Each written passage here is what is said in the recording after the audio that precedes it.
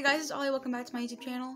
So today I'll be talking about a highly requested topic, which is snail protein. This video is for garden snails. It is not for giant African land snails or aquatic snails. This is just for plain old garden snails. Now, protein can be a pretty tricky topic and one that I've tried to learn how to approach with you guys because it depends highly on your species, because there are different species. So in this video I'll be talking about the average of what most garden snails need and what is kind of like the safe range to give them if maybe you don't know what kind of snail you have. But of course it's always best to try to figure out what species you keep. So most garden snails are omnivorous, just like people, which means they cannot have a completely vegetarian diet, and they also can't have a completely carnivorous diet. Don't get me wrong, there are some snails out there that are not omnivorous, but most garden snails are. Protein is very important for garden snails because it helps them live healthy lives and grow properly. Without protein, snails can't live a healthy life like they would in the wild, and since it is our job to give them healthy lives, it's very important to understand their protein needs. So again, protein needs do vary on species. For example, there are some snails that need a much higher protein intake, and there are some snails that need a very low protein intake. Once again, try your best to research which species you have so that you can properly identify how much they need through research. However, the general rule of thumb is about 40% a week, and this is where I always got confused. So I'll be kind of going over with you what this means. So when I say they need 40% a week, it means their protein intake should equal to 40%, not of their diet. I know it's confusing, but I will be going over with you different protein options for your snails with their percentage so that you can kind of know. So for example, mealworms are about 20% in protein. So if you give your snails just mealworms or something similar to mealworms that are low in protein, then they would need that protein source 2 times a week. But I'll be going over all of that. Those are just some examples to kind of get you to understand how to kind of calculate that. Also, do remember that snails do get some protein from their regular fruits and vegetables that you feed them anyway. So if it doesn't completely equal up to 40, it's not that big of a deal. They are still getting that protein just through their fruits and vegetables. So that being said, the general rule of thumb is anything up to 20% in protein should be given about 2 times a week. Anywhere between 20 and 40% should be given 1 time a week, and anything above 40 can be given once a month. Alright, and now I will be going over your protein options. A couple disclaimers before I actually dive into this because they are pretty important. One is that these are rough estimates. I honestly Googled protein percentages to give to you. I don't feed all of these options. But when you get a package of something, it'll almost always tell you the percentage, like on the, what's it called? Like on the nutritional facts, it'll tell you the protein, and probably either in percentages or grams. Disclaimer number 2 is that I have not given all these options. Some of them are controversial, so feed at your own risk, do your own research. These are just things that I found were super common. Third disclaimer is always check for any salt or added like minerals and stuff. You don't want to give snails any salt, obviously, so make sure you are checking the ingredients to make sure that you are not giving your snails any salt. Alright, so now that that is out of the way, let's go ahead and get into your options. So a popular option is snail mix. You can actually buy a snail protein mix that you just kind of rehydrate. This will vary in protein, so I'm not going to give you a percentage because it kind of depends on where you get it. The vendor will tell you the protein percentage and will probably give you an estimate on how to feed it or when to feed it.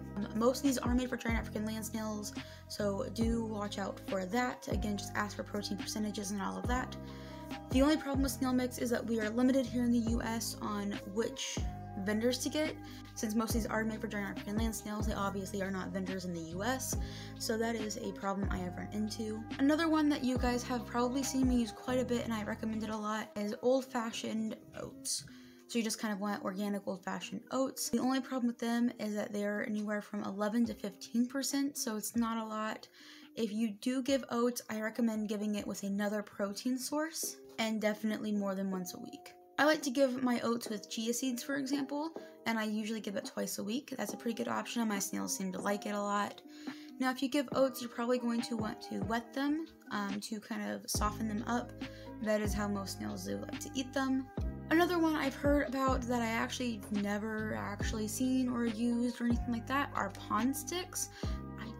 I think they're for fish, I'm not really sure, but pond sticks come in at about 28% in protein, so there's that option. I don't have much else to say because I've never used this option before. This one is something that you probably absolutely have in your house, but is a bit controversial, but it's egg. So I've heard that you can feed egg raw or cooked, like hard-boiled or scrambled. Obviously, you don't want to cook it with any salt or anything like that, any additives.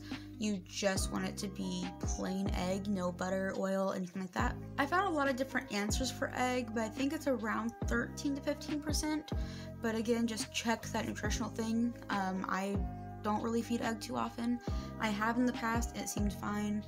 I think the controversy around cooked egg, at least, is that people say they can't digest it properly. I have no idea. I haven't done a ton of research on egg, so I'm not a great source to talk about, but that is one of those things. Do your own research and come to your own conclusion. Another pretty big source of protein is shrimp, and I actually do want to try this with my snails soon. I haven't ever before, but I think it'd be really fun to try out. So you would want to get freshwater shrimp. Of course, you don't want it to be any additives. I know you can get it at the pet store, and I'm pretty sure that stuff is like 100% safe.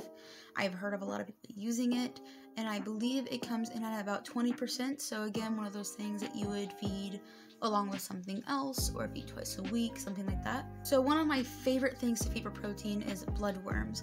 My snails go nuts over bloodworms. Bloodworms are something that you can get, again, at the pet store in your fish aisle.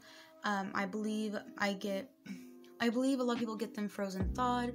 In that case, if your pet store has like a fridge freezer type of situation, they're probably in there. They are super high in protein at about 55%. And most people that used it said their snails go nuts over the stuff. So if you keep any kind of lizards or like amphibians, you probably have some feeder insects laying around the house, and you can use some of those feeder insects to feed your snails protein. Now, with any live feeders, I do recommend pre-killing them, or at least pinching their heads first. A lot of people like to make them into a mash. You can do that too, but definitely pre-kill them. So number one is the common mealworm. So mealworms, I've heard, are actually pretty low in protein at about 20%. That is, like live or freshly killed. So they would be given twice a week. I've heard that dry mealworms are actually higher in protein at about 43%. I could be wrong on that. I've never given dried mealworms before, but that's what I've heard from other keepers. Another one is waxworms. They come in at about 14%, so not a great source, but you can still use them if you have them laying around. For example, my toad had some waxworms, and I had a couple extra, so I did give them to my snails, but it's definitely not like a high protein mix, not something I would go out of my way to feed them protein, but if you have them on hand, they can work. And then we go to the classic dubia roach. Dubia roaches come in at roughly 36% in protein, so definitely not a bad choice there.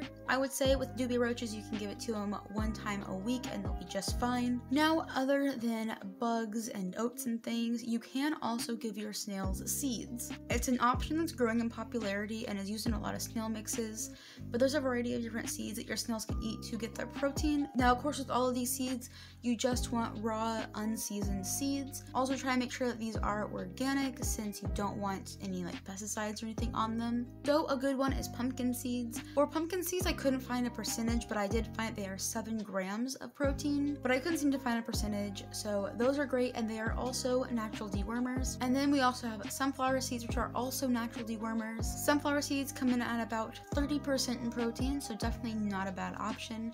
Once again, you don't want roasted, you just want raw sunflower seeds with nothing else on them, just sunflower seeds. Another option is chia seeds, which are about 19%. My snails really like these, and in my house they just kind of lay around the house, so I just started buying organic so I could kind of share them with my snails. Then you have hemp seeds, which are about 20 to 25% in protein. So these are the biggest options that I would recommend for your snail's protein and their percentages. I know that there are others and that I missed some, but those are just the ones that I found were most common in the snail community. Now, that being said, there are a couple that are controversial that I tend to stay away from, but I'm not going to tell you have to stay away from them. One of these options are actually something that I used to feed quite a bit, and that is fish flakes. Now, if you do decide to feed fish flakes, you want to look on the ingredients and really pay close attention.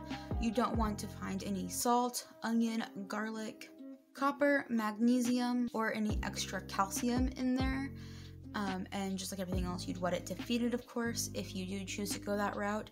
I choose to play it safe and do not even mess with them because I don't know, just it's a little bit too risky for me, I think. But I know a ton of people still use fish flakes. One thing that some people do still use that I definitely wouldn't recommend, like even more so than fish flakes, and that would be cat or dog kibble or biscuits or anything. They just have like a lot of stuff that's not great for snails in them. Especially in the US, we really don't regulate dog or cat food, so it's hard to say what's all in it, and it just isn't a very healthy option for snails, and it isn't a very safe option for snails. So I would just full on not recommend dog or cat food or like treats or anything like that. I just wouldn't really recommend it. Alright guys, well that is pretty much it for today's video. I really hope you guys enjoyed it. This is a very highly requested video. And I was really unsure about doing it for a long time, but I'm really happy that I finally sat down and did it. Let me know if it was helpful down in the comments below. As always, give this video a like for the algorithm. Comment down below what you give your snails for protein, or if there's anything else that you want to learn about snails on my channel. Don't forget to subscribe if you're into this kind of content, or really any animal kind of content. I upload every single Friday at 3 p.m. Eastern Standard Time, but you can hit the bell if you don't remember that. Don't forget to follow me over on Instagram. The link will be down in the description below. And don't forget to follow my art Instagram account where I commission custom digital pet pictures. Link to that will also be in the description below. And as always, I will see you next time. Bye!